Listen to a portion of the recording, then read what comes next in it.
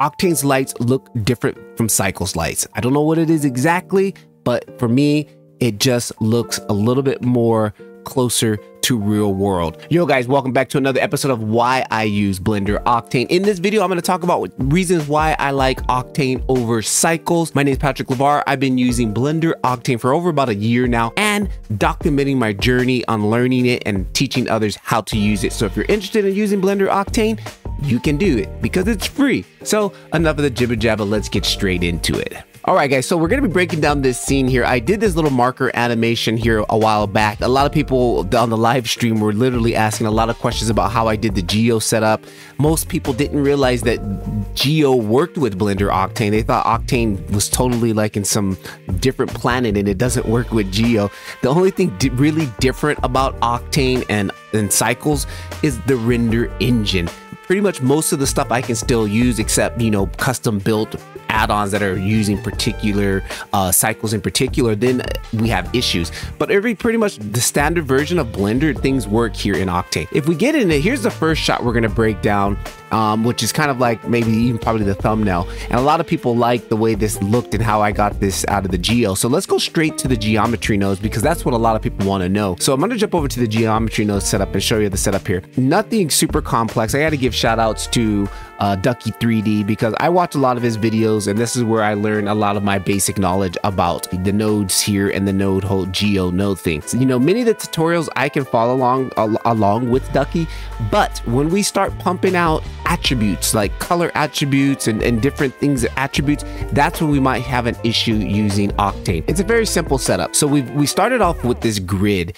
Once I had the grid, we're going to distribute points onto the grid. Now again, these settings are all for my scene, guys, so I'm not going to go and set step by step because if you're going to recreate this, you're not going to have the same settings, you're not going to have the same numbers because your geometry is going to be different, but the nodes will pretty much be the same. So I have a grid, I'm distributing points onto that grid, plug that into the mesh, and then from there I'm going to instance on points. What am I instancing? I'm going to be instancing the marker that I made here. Here is my marker, which I basically modeled in a whole separate file, and then I just brought it over here to keep the scene and keep things a lot more easier. So once we have that, we're going to use that for our instance, okay? That is pretty much the base setup, or that's what I've got here in the background, all these little tiny markers here that are being instanced on this. So we go ahead and pull that off. Look, and there, that's it. I have these other two markers that I've added in for special shots, right?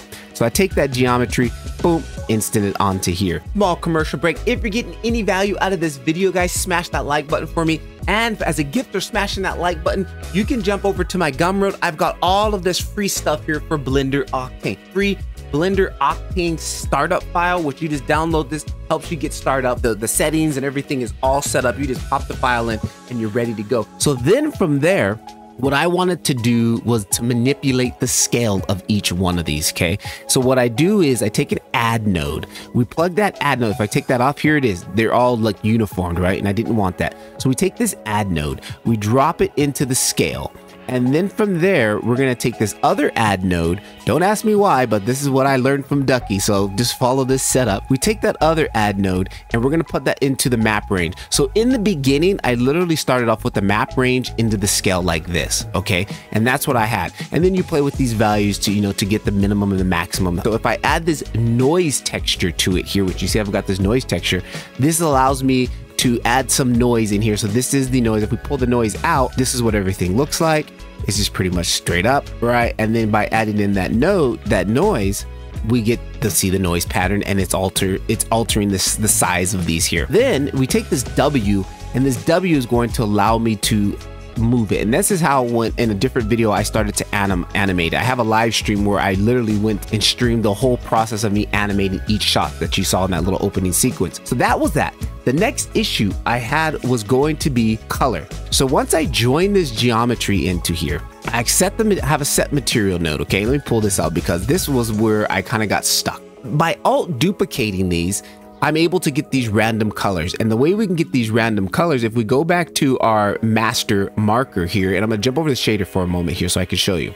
Now I'm gonna break down this really quickly here to show you guys what the material is like on this. I have my base material here, which is a universal material. And then I got these composite textures, and these allow me to layer materials or layer textures and do Photoshop-like things to them, like add, multiply, that type of thing, right? I've got this RGB here up here, and this is basically just a fiber mat. It's like making these little tiny fibers on here. If we look, you'll see I've got these little tiny specks right here. They're so minute, you can barely even see them here. Just grime, little tiny fibers, right? I have those on here, and what I'm doing is I'm taking those and I'm using them as a mask to mask out this slightly. If I crank this up to green, and we go ahead and let's see now, we should be able to, it's so faint, guys, like you really probably can't even pick them up in the scene here, which I'm not even really seeing them. That's just to show you. Here it is. These little tiny dots here, right? So I'm just using this color here is the color that I want this to be, and I'm using this image as a mask, and I'm plugging it into the opacity here. I did the same thing here again with, here's my label. This is my label, which is again being pumped through, and it's acting as a mask. And then over here, I have all of these colors. All of these colors are representing the colors on top of the marker here, right here, and then again on the bottom, like here. And then I got some grime and roughness. But what I'm doing is I add in this random color node, and every time I alt duplicate, it's going to choose a random color, and it's going to choose a random color from the ones I chose here. If I take this one marker and if I go alt duplicate, boom, now it duplicates again with a new color. Not rocket science, pretty simple, right? Then just the nodes look different. So that was the base material, right? Let's jump back over to the Geo. Back over here to the Geo, if I go ahead and unhide my plane which the Geo is connected to, that is how I'm randomly getting all of these colors here. There was an issue where like the colors weren't being separated, because I have two colors here. We have the tips and we have the white. It was only showing all of one color here. I don't know why it's not showing it now, but here, let me see if we can load. I'm trying to recreate the problem I have. Oh, here it is. Here's the problem again. All the markers here you see have the color all onto it. Like, it's like, well, how do I select? Okay, well, let me select the white. Well, it's either all white or it's going to be all tipped.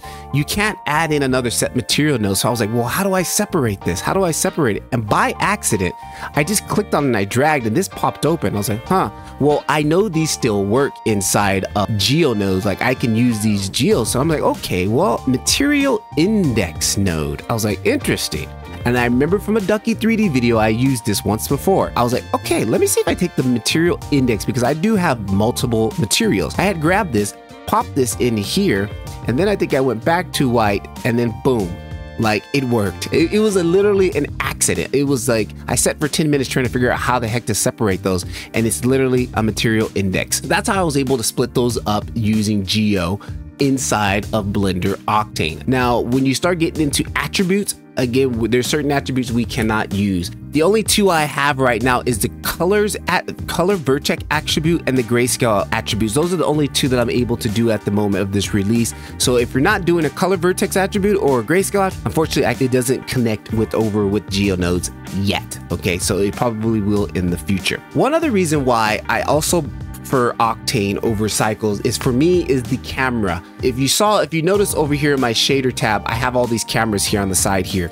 Well, I've built my own preset of cameras. Literally, they're basically trying to recreate cine lenses, okay? And I have a bunch of different set attributes on these, like lens distortion, things like that. They get quite complicated, and Octane's camera system is way more advanced than Cycles. So if I'm not going to get into it at the moment here, because it can be a whole nother video, but if I quickly just show you, here's all of my options here for my camera. Let's zoom in on this so we can get in tight.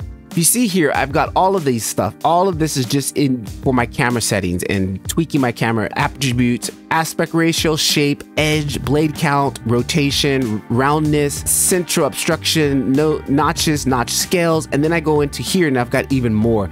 We've got down here to optical vignetting, split focus diopters.